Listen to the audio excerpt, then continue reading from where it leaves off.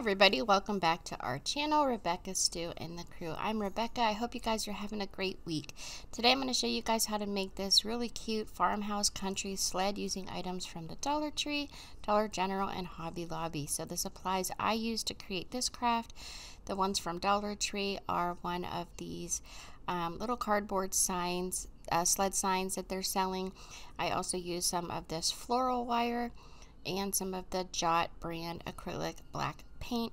I also used some of this twine, and then I used some of the Mod Podge. They have it in the matte and the glossy at Dollar Tree, and some of these little red berries.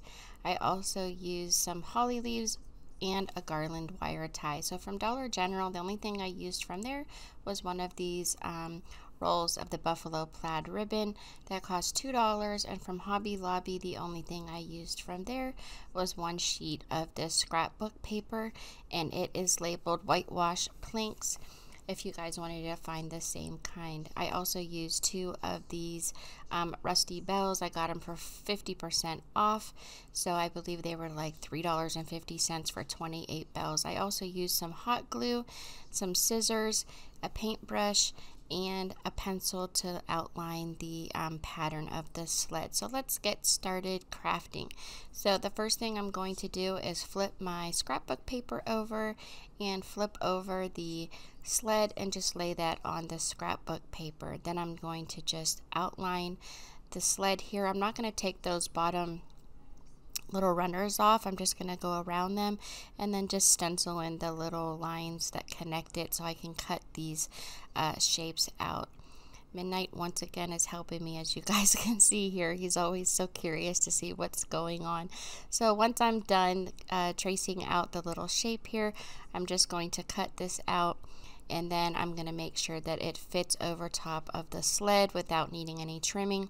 And then there's a little bit of glitter on this sled, so I'm just using scissors to scrape off the glitter, and then using the Mod Podge to apply the pieces of the wood plank scrapbook paper to the sled.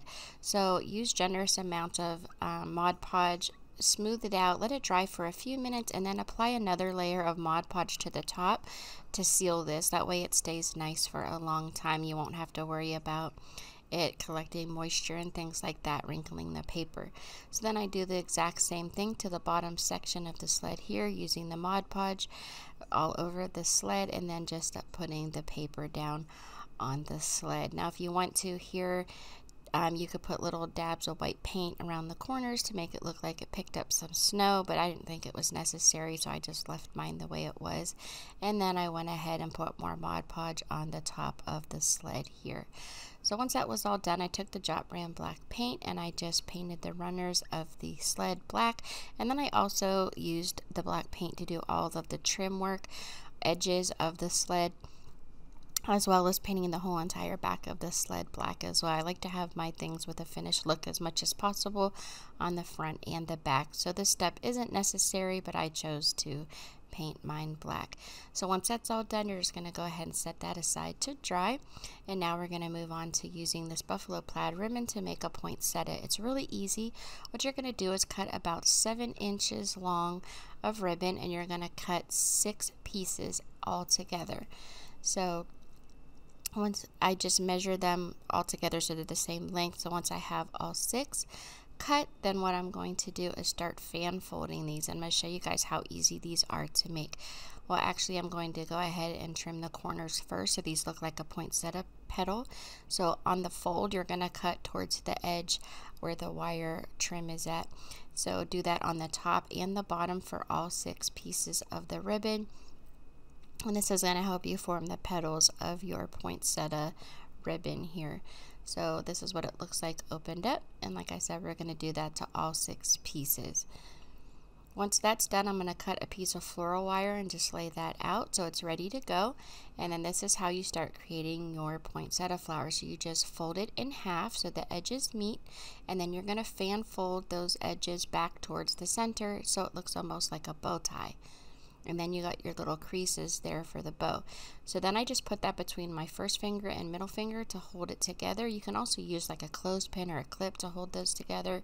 And I'm going to keep fan folding all of these pieces of ribbon, and then you just lay them on top of each other and pinch the centers together. And you're going to do this for all 6 pieces of the ribbon here. So we're working on the last piece, and then we're going to tie this together with the floral wire that we already cut. Now don't worry that it's not spread all the way out, because we're going to fix it once we have the wire wrapped around this.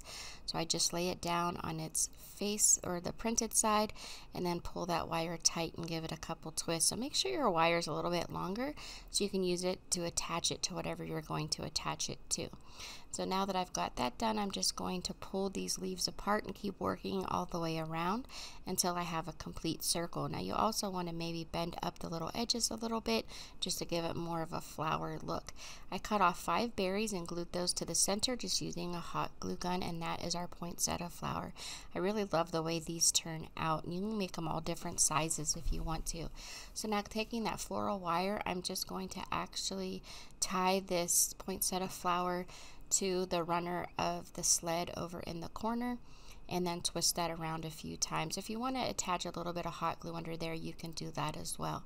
Then I took the wired garland tie and cut that in half and then I folded it in half and just glued that on, and then tied 2 of these rusty bells to the end of some twine. And I wanted it to have like a staggered look when it hangs, so I made sure that I laid one longer and one a little bit shorter, and then just tied a knot at the top to make sure that they hung at different lengths. I glued that on underneath of the flower, and then attached some twine hanger to the runner. And that is it. This is the whole entire sled completely finished. I am so happy with the way this turned out. You could probably even add like Merry Christmas to the sled and some writing, or with stickers and things. If you guys like this video, don't forget to like, comment, and share. That would be awesome. Please subscribe if you haven't already. I'd really appreciate that. And thank you guys so much for watching. I hope you enjoyed this craft. Here are some other videos from our channel you might also enjoy, and I hope you guys have a great week.